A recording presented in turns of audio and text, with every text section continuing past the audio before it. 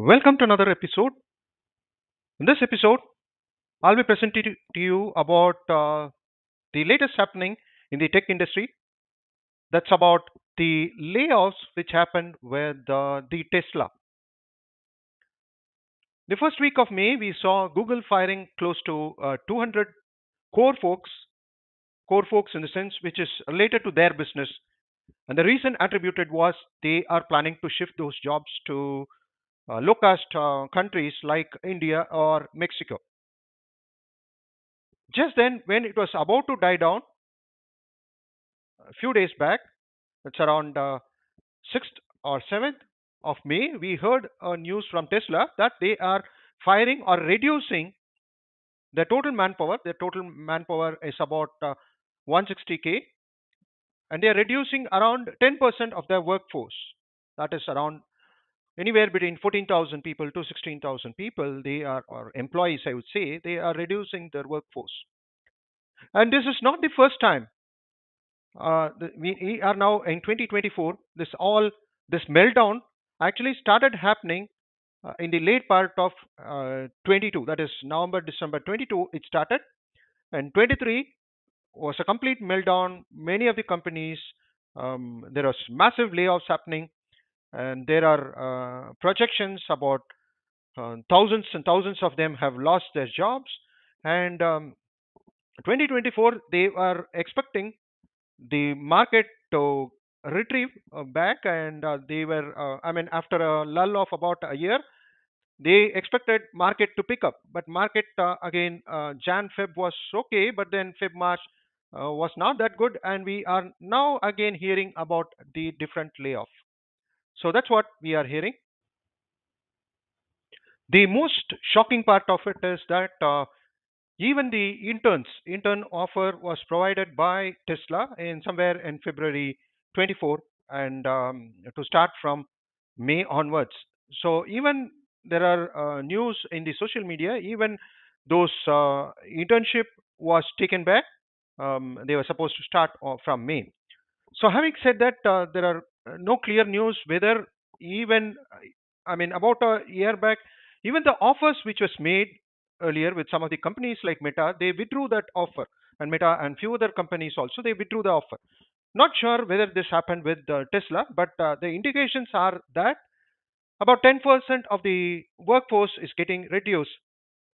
The most difficult and the saddest part is it was just a generic mail which employees say that they received early morning to their personal ID, and many of them was not sure. They went to the office, Tesla office, and to find that their access card has been denied. They were denied access with their access card. That is the employee access card. They were denied, and then came to know from the security that they probably have been laid off, and then they saw that mail. So this is a shocking, but and it's happening quite frequently as well. Though layoffs have now become part and parcel of the tech industry, but this is surprising that one fine morning you get a mail and the access to the building goes off. That's something bad, but the earlier days it was not so. You're called into the office, and then you discuss with the manager, and then that's when there will be a reduction of the workforce. They let go the employees. That was a kind of common features. Then probably they'll get all your laptops, and then you are probably like you need to leave the place. As how's the separation is going to work, that is the part of the HR who is going to discuss with you. What is the compensation they provide? All this were probably discussed, and then they do a handshake. But there's something which is surprising, which we hear from right from 2023 onwards. It just happens. So the mail, and when you get into your office, you don't have an access. That is a kind of a terrible, terrible thing. Again, your mind need to be tuned. And these days, we don't know. Like if your mail comes from any sources, the first thought probably will go for any employees, even though your performance is good.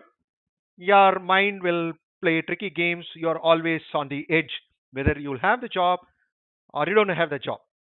But having said that, why did this all this happen in the last few years? I would say one of the primary reason was that the pandemic played a totally altogether a different game. So when pandemic came across, everything was getting closed. Most of the developed countries want to keep their economy going. So they pumped in money. They gave benefits to the employees so that the industry is able to survive, which is a good thing, of course.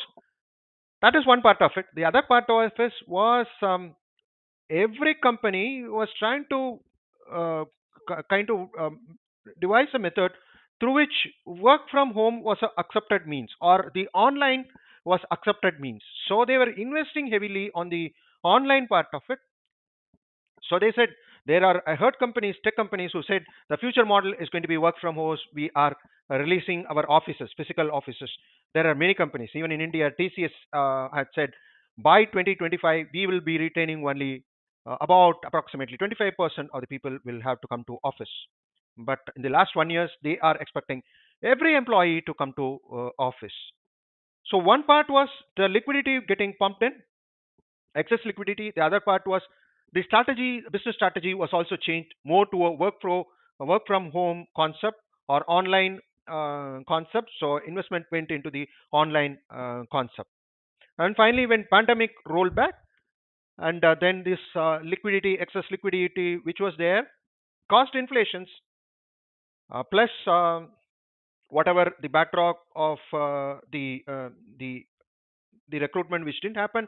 There is excessive recruitment which happened, and while the investment was on the online, they again retracted. They went into a kind of a model where people had to work from office. All this, I mean, changed the concept.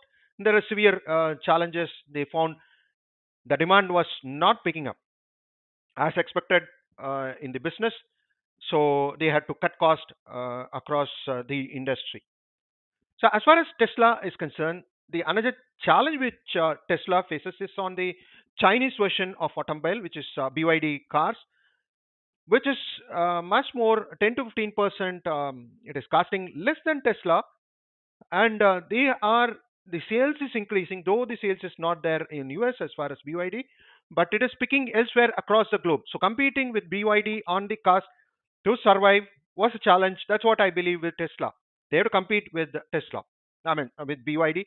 And Elon Musk also went to China recently. It's around April, I think, if I'm right. It's about in the April last week. He went to China, and he was supposed to come to India. He didn't postpone that visit, and he says he's going to go to India sometime later this year, post election, which is happening. Probably he's looking, my understanding or my judgment or assessment, whatever you call it, the cost factor is crippling the industry in US, particularly with the strong US currency, with the inflation. It is crippling the industry as such. So most of them, like as I said, Google has already planned to shift even its core team to the low cost countries. Probably that is there in minds of Tesla as well. He probably, Elon Musk wants to move to low cost countries, because now we have excellent infrastructure, excellent connectivity. The worldwide web is more stable, the internet is more stable. So it doesn't matter where you work from, as long as you are able to deliver it, it's fine. So maybe we are looking at a kind of a flat world, irrespective where you are. You need to be competitive. The market is actually the world. It's not specific to country. It's just the world market. So unless your product is competitive with any product, it is difficult to sell. That's where I believe Tesla is facing the challenge. Nevertheless, it's kind of a shocking news when the world was expecting the economy will get normal after layoffs, but it so happened we still continuing with. One is that we last year we saw Ukraine Russia war. Now we are seeing the Palestinian Israel war, and even it has now gone to most of the American universities. There are protests as well, which is rather unheard in recent times. The protests happening across US campus, that is also unheard. So in all, we need to wait and watch as what's going to happen. So those who are aspired to go to US to pursue a master's degree, Just be cautious. One is that many of them who went there on the student visa, F1 visa, are not able to get even the internship, leave alone getting the jobs. So they are not getting the internship and even the jobs. There are there are layoffs are happening. So be careful. Do your homework instead of investing in lakhs. Do a return of investment. So if you are wealthy enough, if you can survive, it's good. No doubt it will give you a good exposure. But then, having gone there, learned, and then learned, got your degree, and coming back to India, the salary will be pretty less. So servicing the debt will be a challenge for you after investing 60 to 80 lakhs for your masters. Then servicing that debt through employment in here in India could be a challenge to service the loan. Keep that in mind. Do your homework and then probably pursue your masters. So till we need to see how the rest of the years goes by, whether there is a kind of a settlement in the war, and if there is a growth in the economy, then fine, we could probably bounce back in 2025. So by chance, if you are not subscribed to my channel, do subscribe to my channel. Thank you and cheers.